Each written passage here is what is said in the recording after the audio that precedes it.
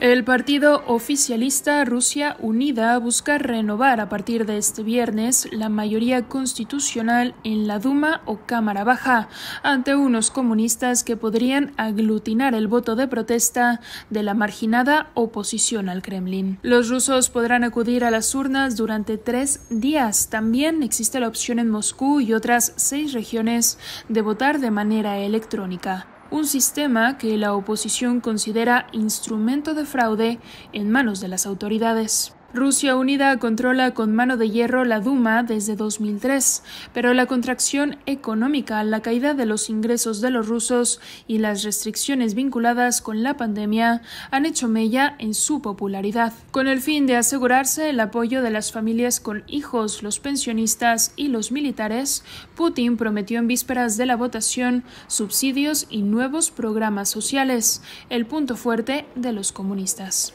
Y es que si Putin decide presentarse a la reelección en 2024, necesitará que el partido del Kremlin controle la Cámara Baja del Parlamento. Dado que los principales líderes de la oposición extraparlamentaria han sido apartados, la única formación que puede hacerle sombra es el partido de los comunistas. A favor de ellos también juega el voto inteligente, un programa ideado por el encarcelado líder opositor Alexei Navalny para desbancar a Rusia Unida. Los 450 diputados que se renovarán se eligen según un sistema mixto, una mitad por listas de partidos y la otra por circunscripciones mayoritarias.